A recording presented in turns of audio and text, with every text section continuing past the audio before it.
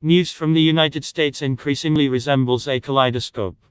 Someone hastily changed into Democratic shoes, and someone, looking at Trump's calmness, began to slowly take them off. The Biden administration announces they will use the National Guard to establish COVID vaccination centers across the country. Biden promised to give 100 million injections in the first 100 days. I wonder if snipers will work with cartridges loaded with vaccine. Washington state Democrats are trying to pass legislation that can ensure they win all future elections and prevent any public disclosure of fraud embedded in the process.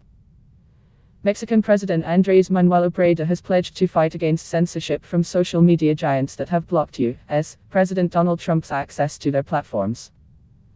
The administration of President Andrés Manuel López Obrador is reaching out to other governments to form a united front on this issue. Despite Trump's fake news and social media censorship, according to a large poll, 78% of his voters believe the election was stolen. Joe Biden's team is postponing inauguration rehearsal, claiming security threats. Georgia Gov. Brian Kemp condemns the storming of the Capitol and cites the peaceful protests in honor of George Floyd, as a result of which the country suffered $2 billion in damage. Signal messaging crashes after huge influx of new users. Tens of millions of new accounts have been registered this week alone. Facebook has restored Donald Trump's account. He is listed as a political candidate.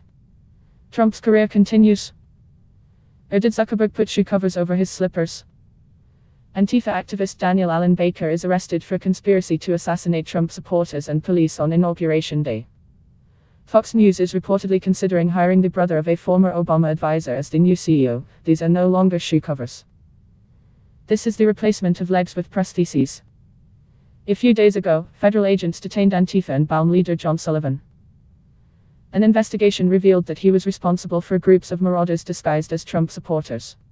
However, despite this, Sullivan was released yesterday without bail. Additionally, YouTube has removed the Gateway Pundit's investigation into him. Democratic double standards in all its glory. The U.S. Senate Judiciary Committee has released transcripts of interviews conducted during the oversight of the Hurricane Crossfire investigation.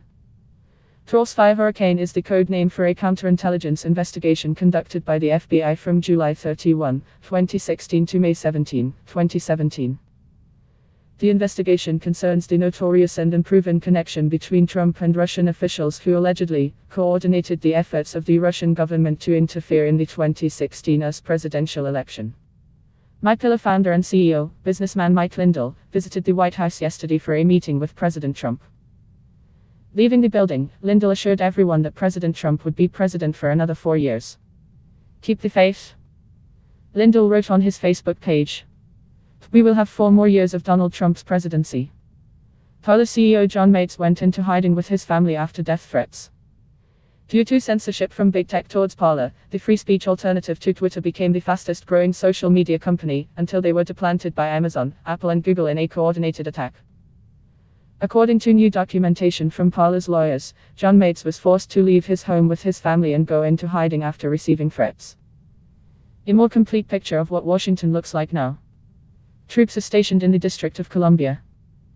This is not a security concern for the inauguration. This is something else.